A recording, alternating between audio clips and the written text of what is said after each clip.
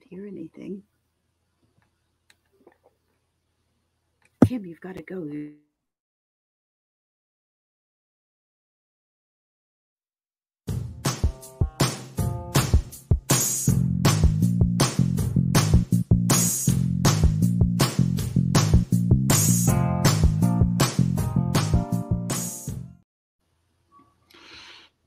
It's 6 o'clock in London. It's 7 o'clock here in Torun in Poland.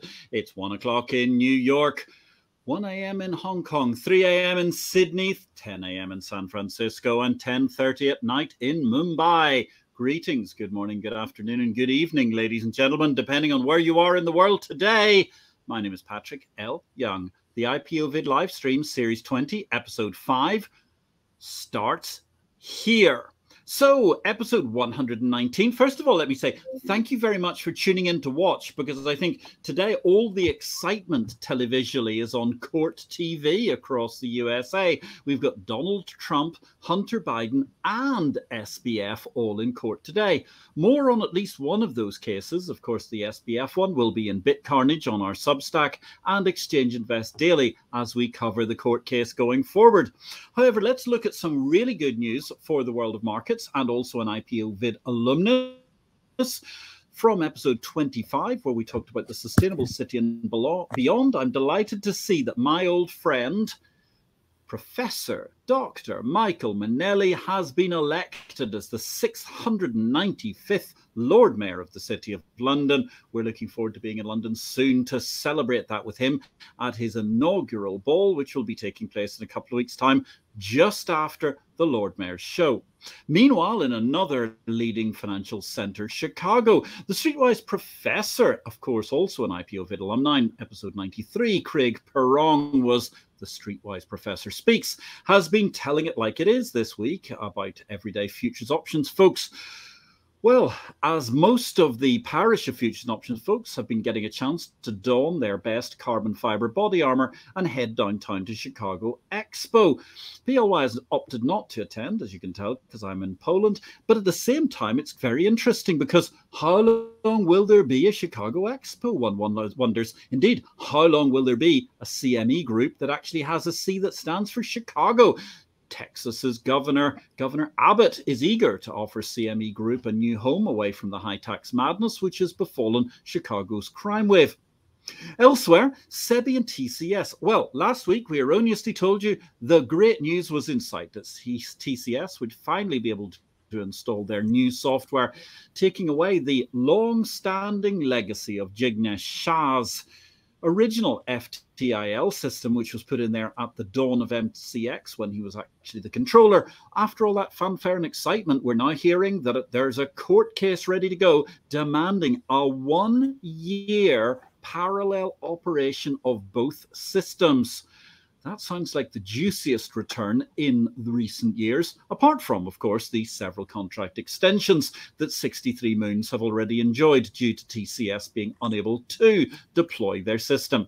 Finally, a happier tale of some commodity innovation, albeit tinged with a little bit of analog sadness. Congratulations to the good folks of Intercontinental Exchange. They've completed the first delivery of London cocoa using fully electronic warehouse receipts and warrants. At the same time, sadly, in Nairobi, Kenya, the state is investigating 100,000 missing bags of premium coffee. Our guest today, Andrea Corcoran, knows all about many great and exciting scandals, having lived through them from the esteemed vantage point of having been the woman who actually founded the International Affairs Office of the CFTC, the Commodity Futures Trading Commission. Hence our title today, Andrea Corcoran, Going Global, the Birth of the CFTC. Andrea these days is the principal of Align and advises the C-suite of firms and regulatory authorities across no fewer than 5 continents on various regulatory and policy puzzles. Her consulting services include the confidential evaluation of organizational structures and processes, development of regulatory and compliance strategies, training, adaptation to international standards, and much more after 15 years as a consultant. As I mentioned at the top of the show previously, she was, I do believe, the initial head of trading and markets. Certainly she was one of the very, very first ones. And then she moved over to become the CFTC's first head of the Office of International Affairs, racking up the air miles at a time when it was a supremely exciting point in the nascence of the modern futures markets. Andrea, welcome to the show. Where in the world are you today?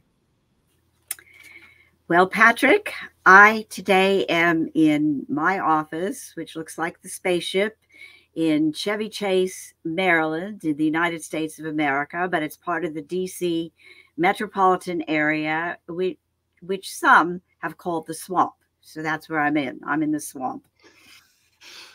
The swamp. I think for the rest of us, it's always such an exciting revelation to discover that Chevy Chase wasn't just a comedian. It was a place to start with. It's always interesting. It's a revelation in globalization for people who aren't aware of these sorts of things. It's like that moment when you learn that the Harlem Globetrotters weren't actually a team in the NBA, but we all thought it was when we were watching Scooby-Doo as kids. It's a great office, I have to say. It's the most beautiful background, quite stunning altogether. So, I mean, how, Andrea, did you actually manage to get drawn into this wonderful and exciting world of developing commodities and futures markets? Well, I had been working actually with a Los Angeles firm that was had an offshoot here in Washington and in New York. And the reason they had an offshoot in Washington and New York is that they were representing the trustee for the non-operating property of the Penn Central, which was in bankruptcy. And the non-operating property of the Penn Central were the air rights that were above the Penn Central lines in New York. So that included places like the Waldorf Astoria and the Commodore Hotel, which was one of Trump's first acquisitions, and many other iconic buildings in New York. But somebody thought that because I was doing this work, which was really mostly related to the real estate, that I would know something about bankruptcy. And the CFTC was in line to obtain authority to draft both to participate on the technical amendments to the Bankruptcy Act, which was being amended for the first time since 1948, and it was supposed to specially address financial markets, but also, that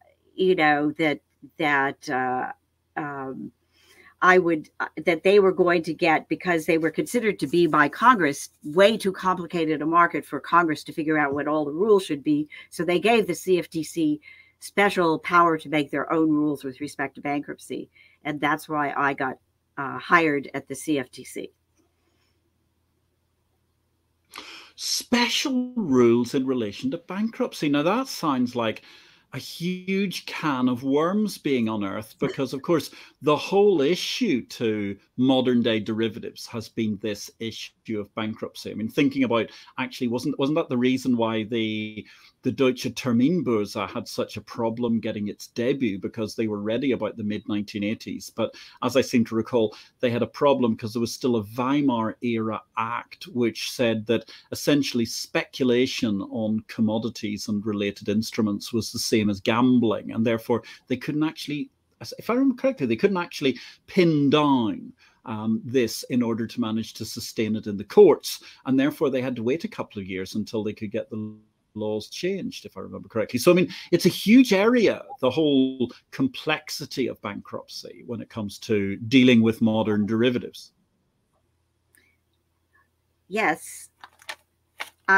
Well, first of all, I would like to say this issue of wagering was an issue in the United States as well. And unlike the SEC, the CFTC, the original law, the Commodity Exchange Act, and then later on, a law that was expanded to cover over-the-counter derivatives that are subject to regulation by the CFTC, were structured in a way so that the law preempts state regulation, which is not, and one of the reasons it does that is to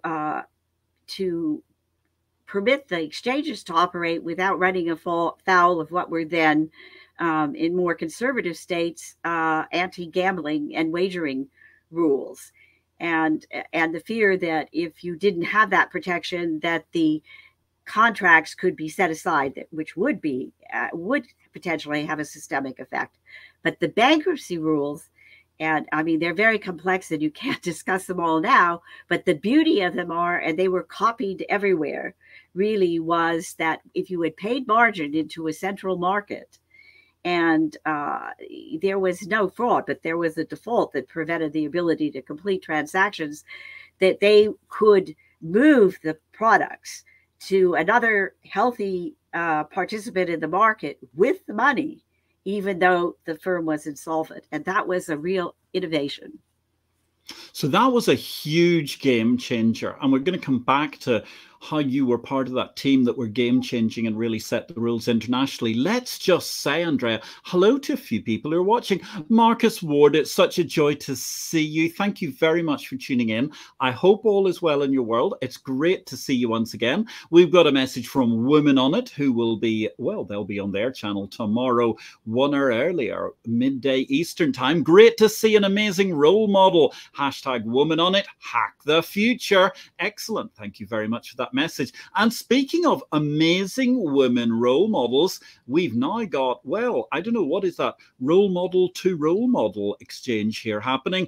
Greetings, Andrea, from Chicago. And that comes from, I think, everybody's favorite female commodities doyen, Anne Berg. And it's lovely to hear from you this evening. Hopefully you'll have a question later for Andrea. And don't forget, ladies and gentlemen, if you're watching the show, give us a little love. We always appreciate that. And the algorithms, all that wonderful AI, it tends to thrive off the basis of love. And therefore, any sort of like is good, because Andrea's going to give us so much more insight as we go along. And I mean, Andrea, it's interesting. So you're talking about the background. I mean, essentially, domestic U.S. commodity markets and derivatives, they were originally handled by the U.S. Department of Agriculture, and then this decision was made to set up a separate independent agency, the CFTC, in a fashion similar to, but subtly different from, the SEC. And that happened, what, in like 1974, 75? Correct. And I hope this is an entree that allows me to explain why this really happened. Because, you know, in some markets to this day, the derivatives on commodities, the financial derivatives, remain subject to ministries that regulate agricultural markets or industry markets. So, and that's an indication really that derivatives are different from securities, and they're different in many ways. But why the CFTC? Why did they expand it from just domestic agricultural commodities to coverage by an independent agency that was broader? Well, one reason was it didn't cover, that the existing agency didn't cover all the products that were being sold in the U.S. markets, because there were markets that were based on world commodities like metals and coffee, sugar, and cocoa, which were sort of international agricultural commodities, that in which there was trading in the U.S., but it wasn't subject to regulation, and there could have been customer protection and market integrity issues there. Secondly, it was formed right after Nixon had left the Bretton Woods Accord, so we were no longer had the dollar pegged to, price of gold, and there was serious inflation. And one of the fathers of futures, really, but the father of innovative futures markets, Richard Sandor, said, well, we can use futures and derivatives to hedge risk and price changes in financial markets. And there was interest in that and the ability to do it, because inflation was high, and that caused various markets to take the usury laws off. There was also a geopolitical issue, because the government of the U.S. had given subsidies with respect to Russian grain. Does that sound familiar? And And this led to a book called The Great Grain Robbery. And finally, there was fraud and manipulation, and that included so-called London option scandals, which were neither in London nor were they options; they were bucket shops, and the silver manipulation. So this is and then there was competition to create a market and make bigger markets and more interest in markets. Yeah. Wow. Well, that's a cornucopia of possible crime there. So the silver manipulation, are you referring therefore to the Hunt brothers, or was that an earlier silver manipulation? No, I'm referring to the Hunt brothers, which culminated in 1979. Yes. On Silver Thursday, I think. Yeah.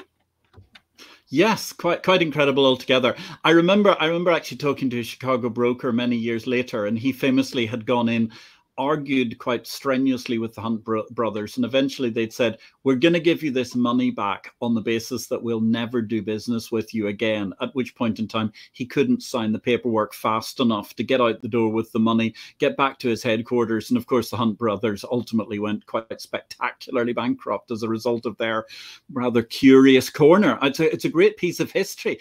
Now we've got another awesome woman joining the show, Mary Ann Callahan. Hi, Andrea and Patrick. Greetings from New York. Oh, Mary Ann, it's lovely to see you today. K-pop hearts all round. Fabulous to see all these incredible women from our commodity, settlement, all aspects of the different areas of markets, all here to watch Andrea this evening. Absolutely fabulous. So, I mean, Andrea, you alluded to how you got to the CFTC because it was over these special bankruptcy rules.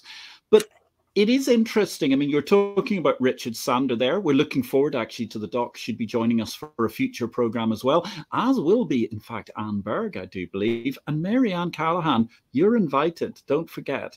But looking at the issues that are going on here, it must have been very interesting because the futures markets suddenly going financial and expanding so quickly in the mid and late 1970s and beyond, it clearly created, wow, a lot of work for you to try and educate people in Washington, D.C. before you got your international role.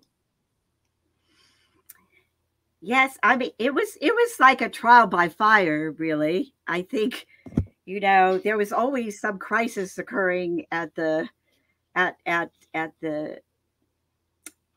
under the umbrella of the CFTC's authority.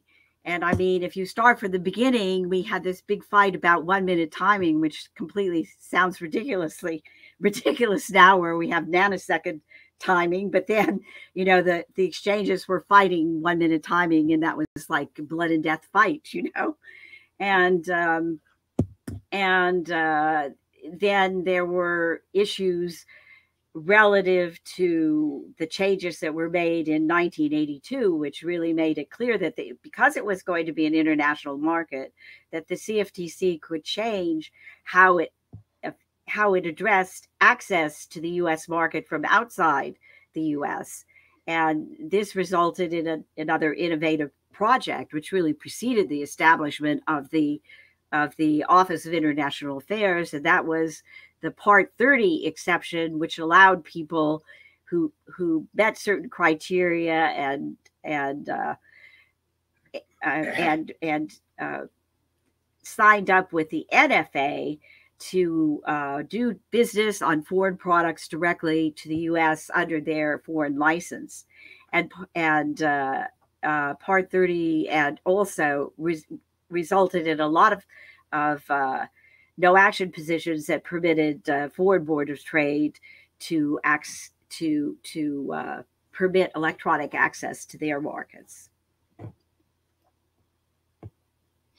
Yes, it's quite a fascinating set of a cornucopia of events was happening, because also then in the background there was that amazing cross-agency competition that suddenly cropped up.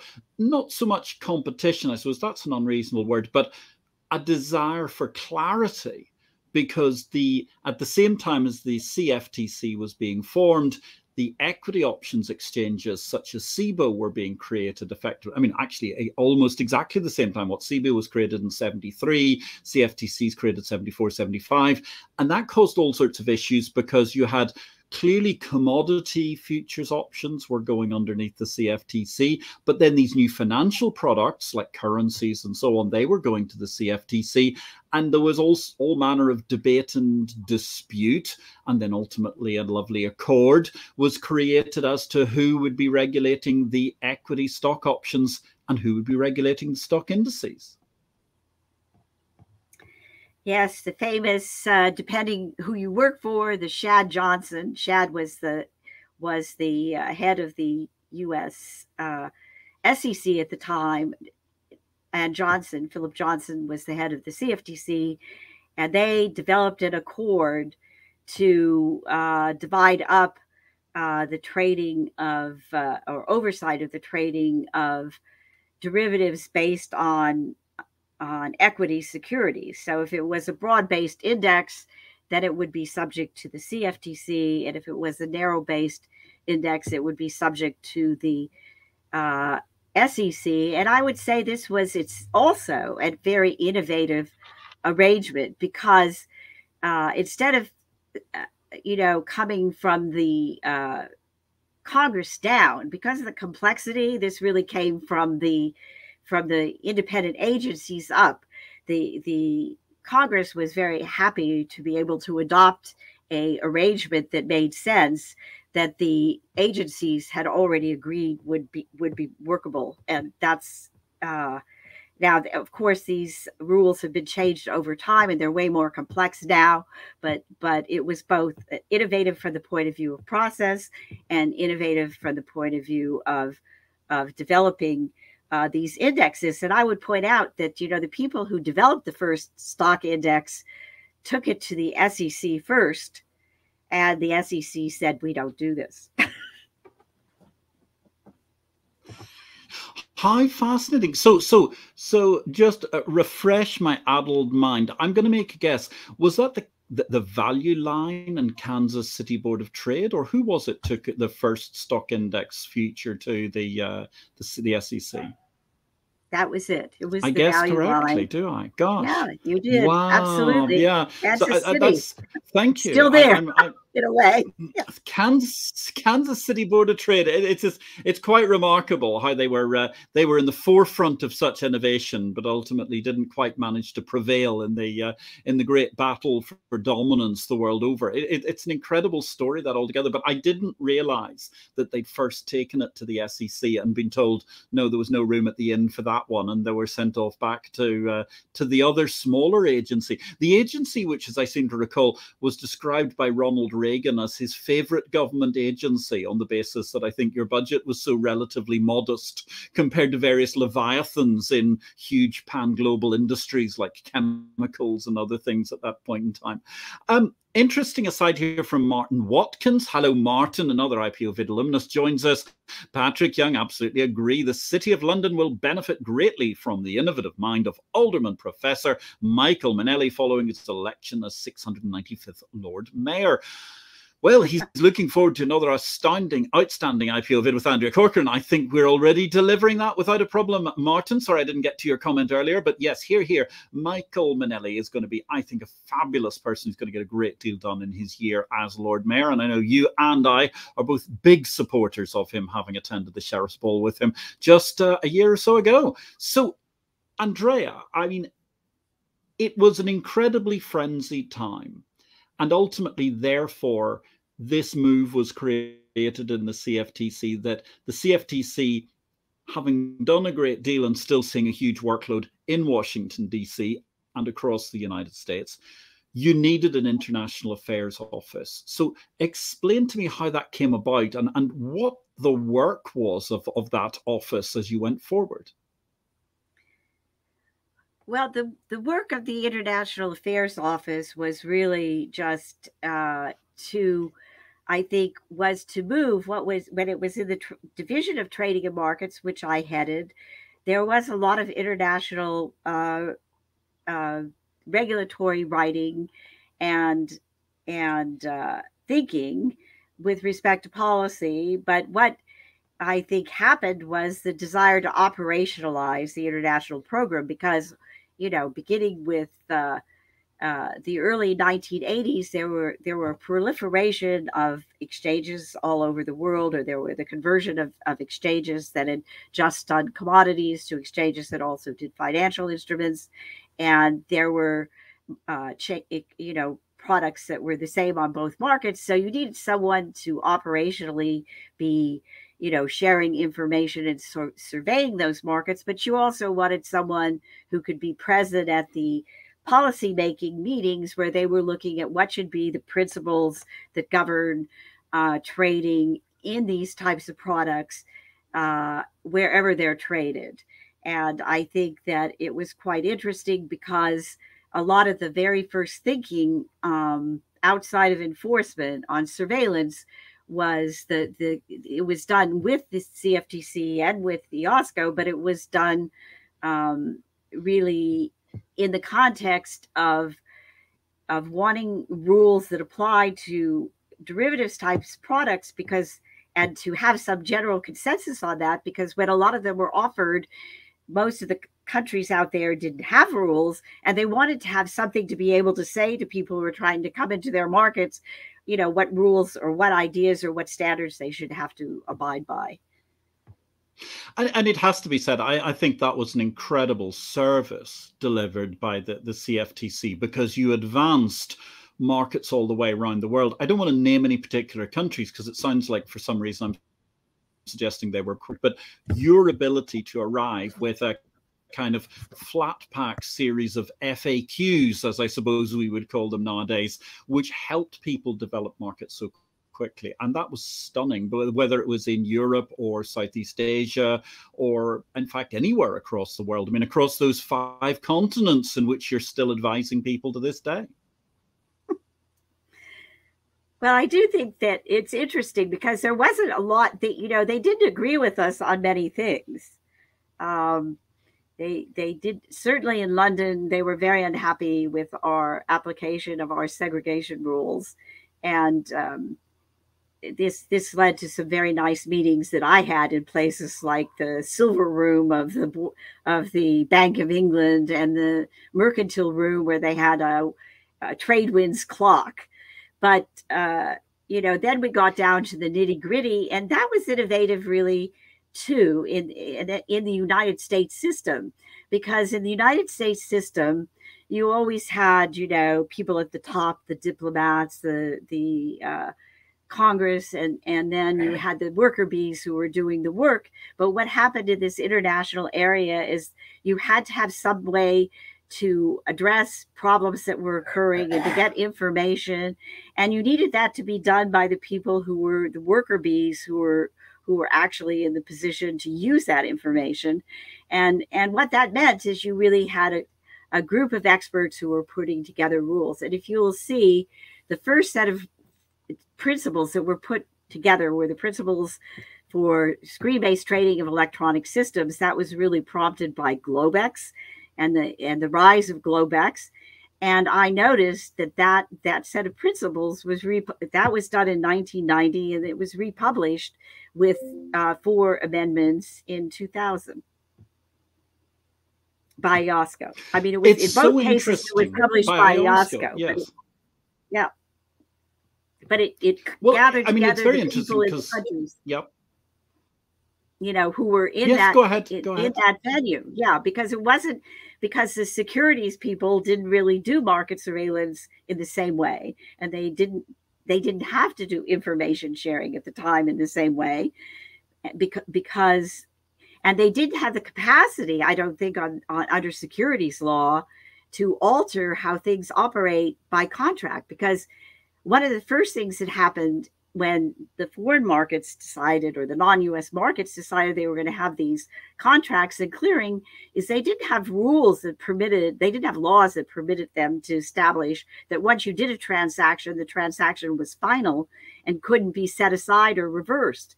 And what they did at the time is they found that they could do that by contract law.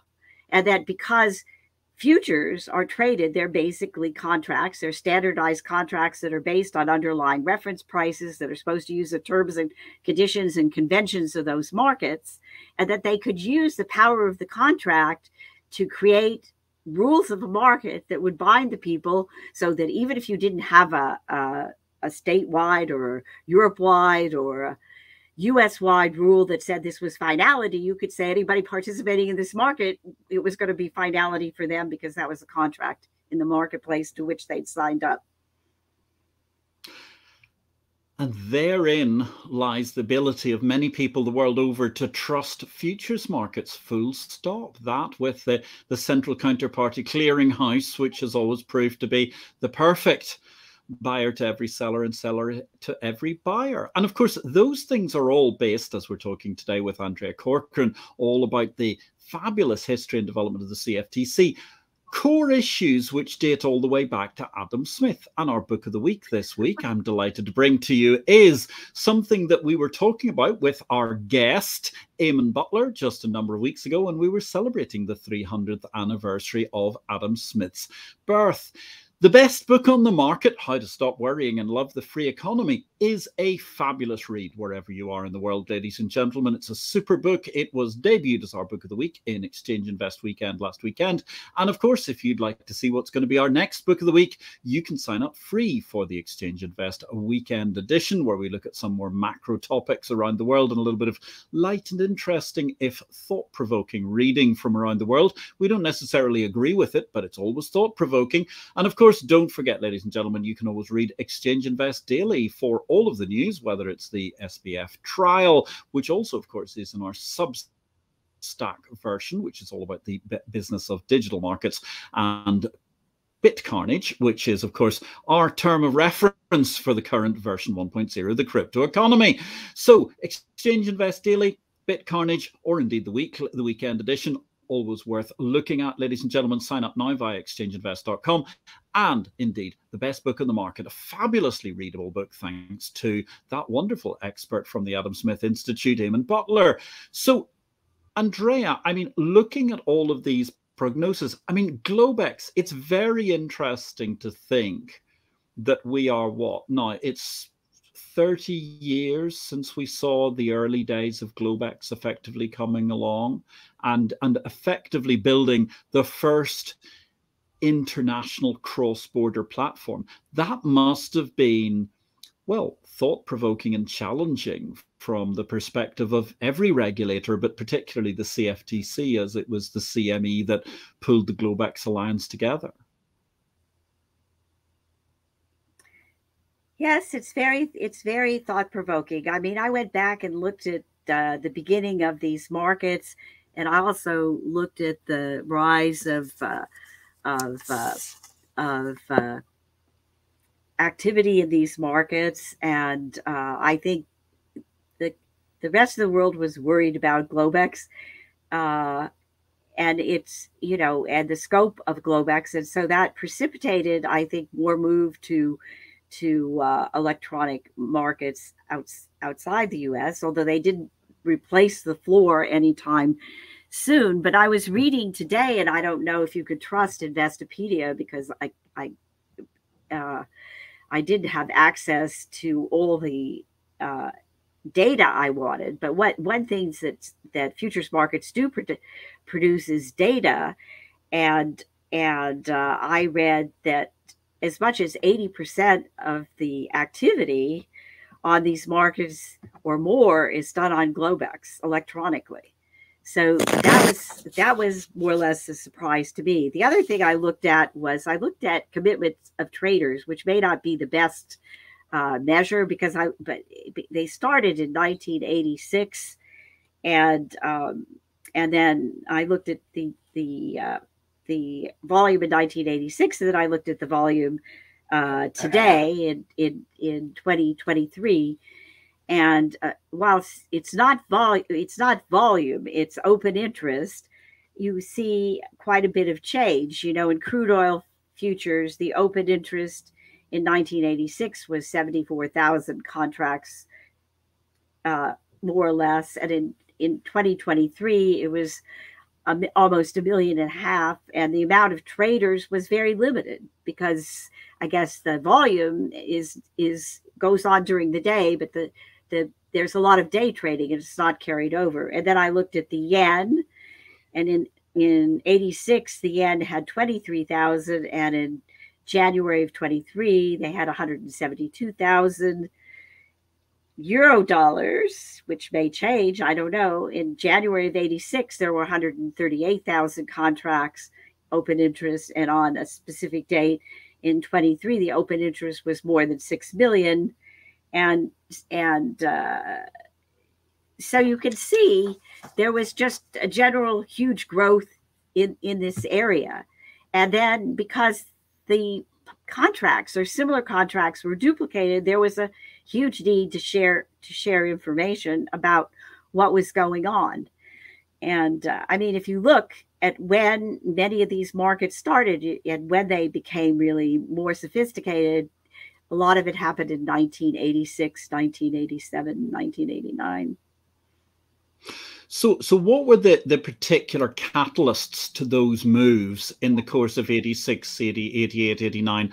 Apart from the fact, of course, that in 86 through 87, we had an incredible bull market, then a huge stock market crash, which caused a lot of excitement around the circuit breaker issue.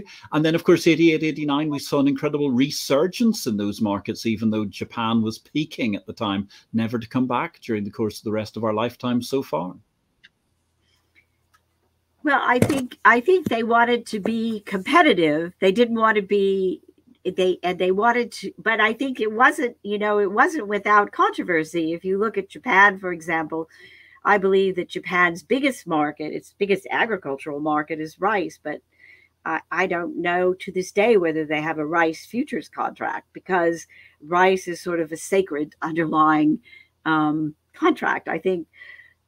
Or it's not just rice; it's something more mystical. If you look at say France, some people say the marché à terme, the motif. I think it had trouble being successful. Yeah, it had trouble being successful at the beginning.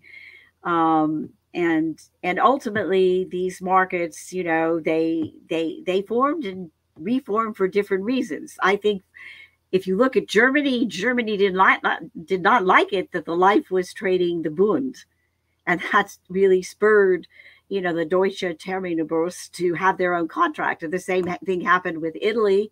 Italy had a different way of trading sovereign debt. I mean, they traded on a market system rather than a principles-based system. And they said, well, they don't want it being traded on London either as the principal market. So you saw all this competition to be in the game. Singapore in 1984 was when Cymex was formed. And it was the same time that they did a deal with the Chicago Mercantile Exchange to have a link that would allow them to mutually offset, put a trade on in one exchange and offset it on another exchange. So there was, they wanted to be in the game. Let's put it that way. Yes, everybody wanted to be in the game, and that was certainly the great excitement of the late 1980s. Everybody was launching a futures market. Good grief, the Irish even launched the Irish Futures and Options Exchange, IFOX, and there was another Irish futures market which was going to be launched, where they bought the cinema in Dublin, where only 10 or 12 years earlier, a very, very much smaller Patrick Young had enjoyed watching the Irish debut of You Only Live Twice, the James Bond movie, which was something that I don't think they were intending to show during trading sessions. But anyway, I've got to say tonight, it's the most amazing gathering of power ladies in and around the derivatives business we've had in all of our 119 episodes so far. Lisa Sam has just checked in. Hey, Patrick. Hey, Lisa. It's lovely to see you watching. It's great that you're here to support Andrea. Absolutely awesome guest indeed. Thank you so much for checking in. And in fact, we've got a question from another of those power ladies, Anne Berg. If you have time, we've always got time for you, Anne Berg. Can you expand on the challenges arising from regulatory arbitrage, given the explosive growth of global capital and derivatives markets, particularly since 2000 AD? Well, they don't call it AD anymore. It's the past, what, the Central era. In any event, I mean, this question on arbitrage, I think is difficult. I think today that people are looking for the best price at the most liquid market, and that there have been some measures to try to offer sort of secondary markets, or less I would say less restrictive or less regulated markets. I'm more familiar, frankly, on the security side in this than on the commodity side, and my experience is that these have had modest or mixed results. Like, you know, the second tier markets, if you call it a second tier market, then you say to yourself as a participant, well, I'm not a second tier participant. Why am I participating in a second tier market? And even some of the financial international centers, they have a great idea. You know, they want to bring high quality of regulation there, but they don't. If they don't bring the liquidity, then they don't bring a fair price. Then ultimately, I think, and the two are related, of course, then I don't think they succeed that well.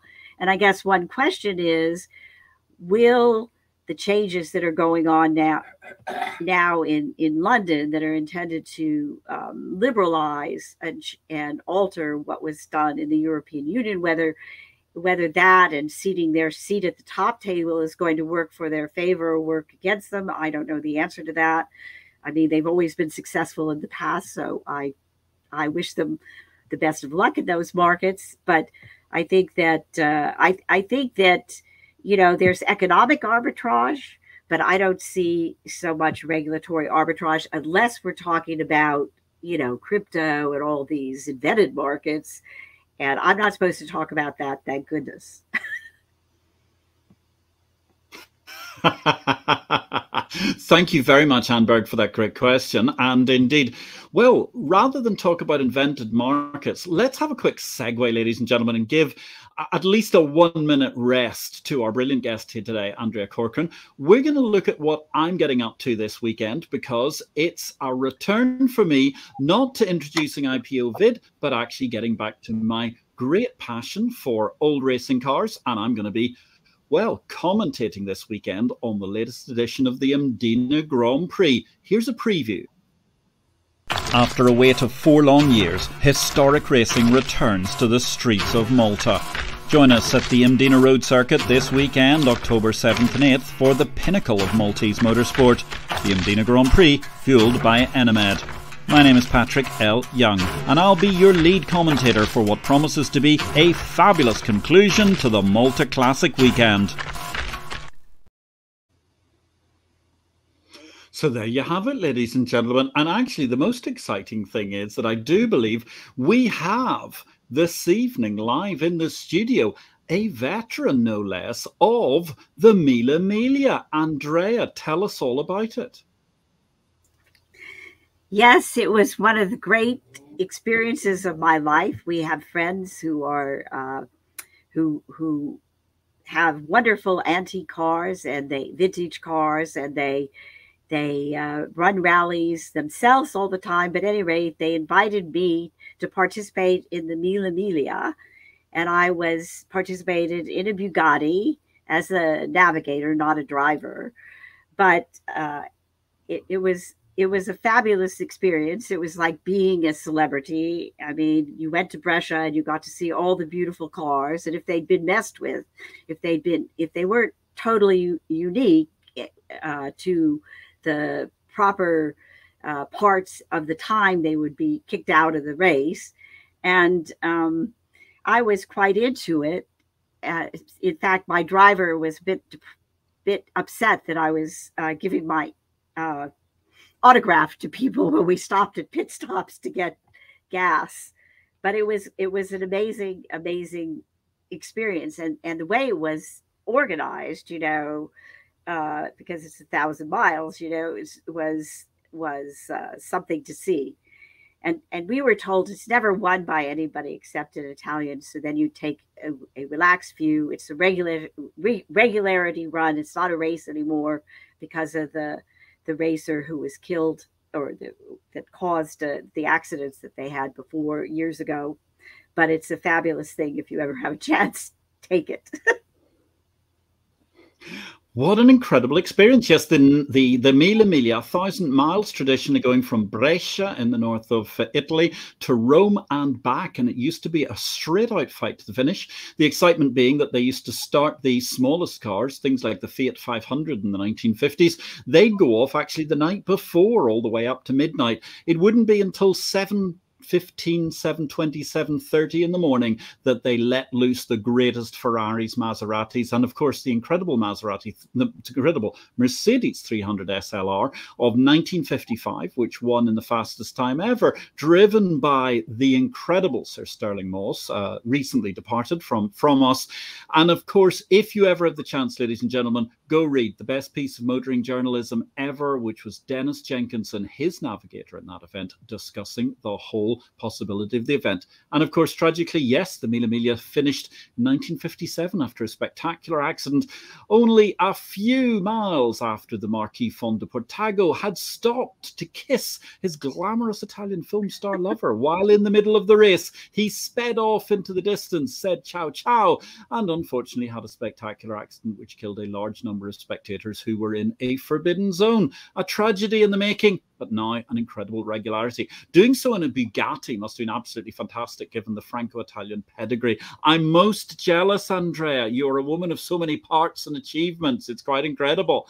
So coming back to this fascinating tale of the CFTC and how it developed, I mean, what was it like living through these various exciting crises? Because, I mean, obviously Globex was a defining moment, not a crisis, but, Bearings, Sumitomo, they were just a couple of the major events that happened when you were running the International Affairs Office.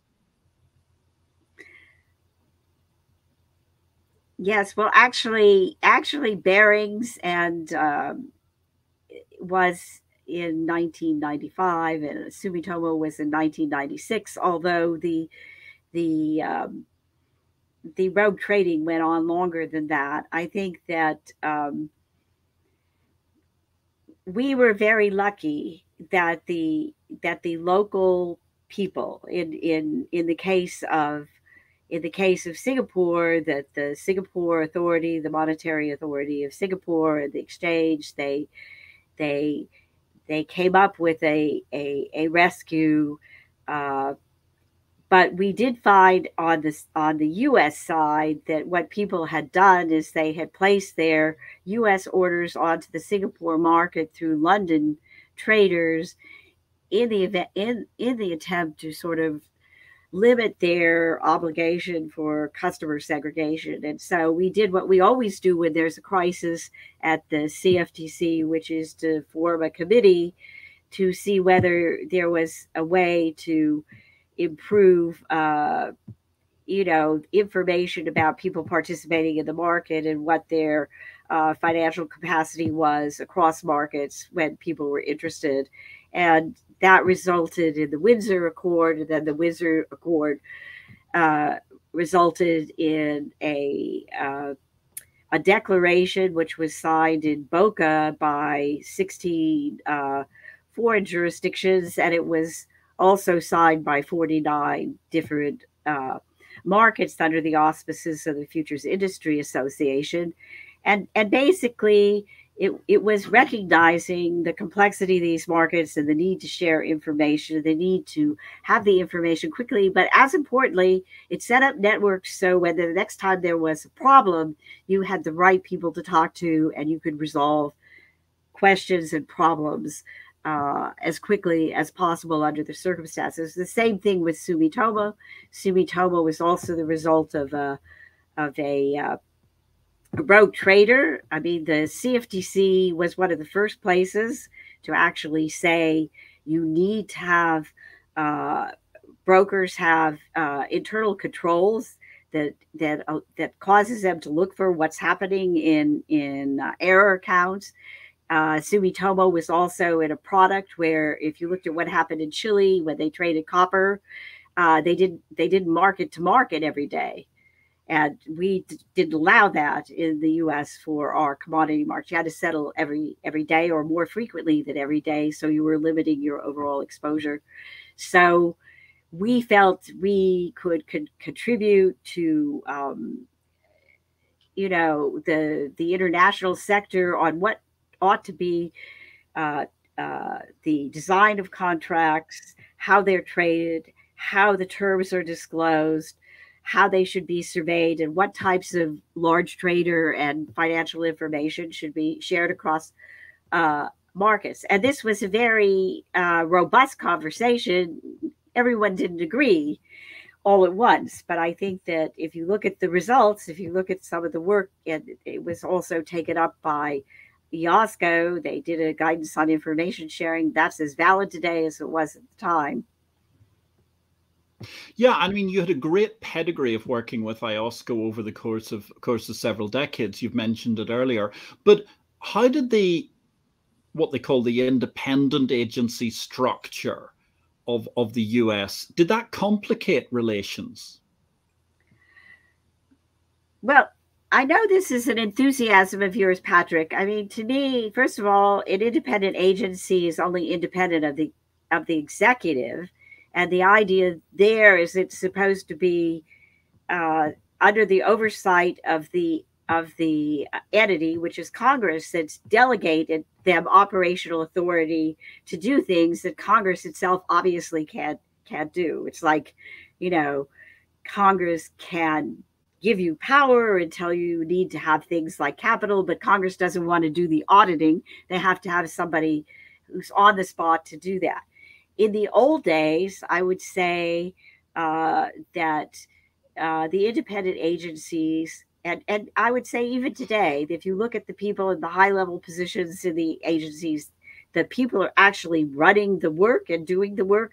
Those people are not, they're not politically, they're not political. And the fact that there are changes at the top, they may change, direction, I would say, and sometimes when there's a change in direction, just like in a market, you can overreach one direction or the other. You could go to make it too rigid, or you could make it too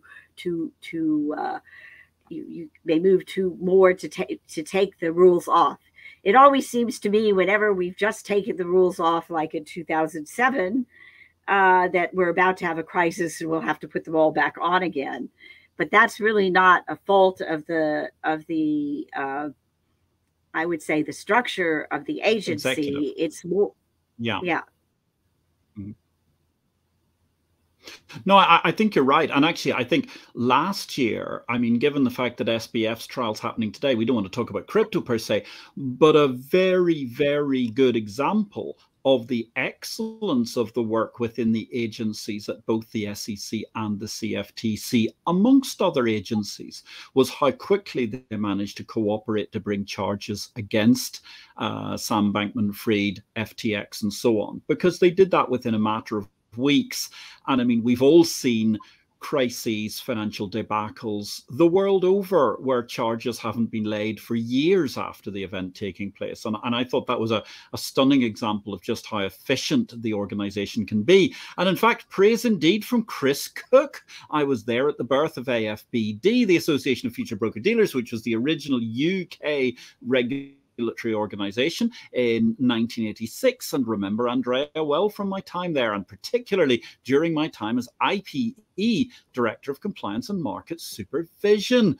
One of those great moments in the history of Brent Crude versus West Texas Intermediate, a battle which is still raging today, albeit the fascinating Hydra being, I suppose, Midland crude, and a point where we have multiple different benchmarks the world over. Look, Andrea, I'm afraid this has been so good. We're running out of time. So I'm going to ask you that one question that we always like to ask our guests before they go. Andrea Corcoran, where do you think the capital market revolution goes next? Okay. So I have prepared what I consider a reverse SWOT analysis, strengths, weaknesses, opportunities, threats. Starting with the weaknesses, I think, and by the way, I sort of took a poll on this: hidden leverage, hidden leverage, hidden leverage, and unrealized losses, overcommitment to bank deposits that are passive, and forgetting that liquidity has a cost. With respect to politicians, I would say too much turf and marketing and not enough rules of civility and getting the job done. With respect to regulators, why is there a move to assume that every international intermediary should be regulated like a bank? Even the EU found that maybe for insurance that wasn't the right thing to do. I think banks and asset management companies are quite different, but there are lots of opportunities to increase access to finance through new technology and to mobilize capital to promote innovation and growth and economic health. And we've done it in the past, and I think we can do it again. And sort of as a coda, I would like to channel as my final word, based on Abigail Adams, who was the wife of one of our founding fathers, who she said to her husband, "Don't forget the ladies," when she made the Constitution. But I have another plea, because the ladies were all here today. My plea is, please don't forget the humans. We still make things happen, and we make markets great. So that's my final word.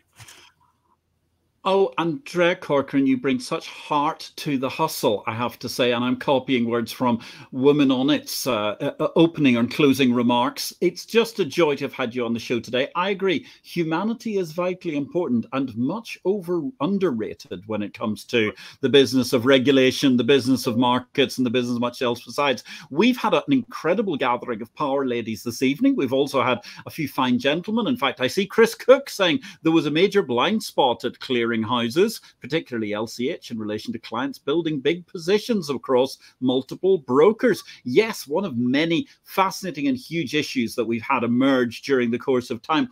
All stories which, of course, you have lived through from your position, your vaunted vantage point over those several exciting decades at the head of the international office of the CFTC. It's been an absolute joy to have you today, Andrea Corcoran, joining us to be discussing Going Global, the birth of the CFTC. You're very, very welcome. John T, he's saying what a very interesting show this has been. Thank you very much. Thank you for checking in. And indeed, let me thank all of our contributors today: Marcus Ward, Anne Berg, Woman on It, Martin Watkins, Lisa Sem, Marianne Callahan, Chris Cook, and of course, John T. I also want to thank our fantastic, powerful production team today. Ladies, Herminia, Mary, and Marianne, you've been absolutely awesome.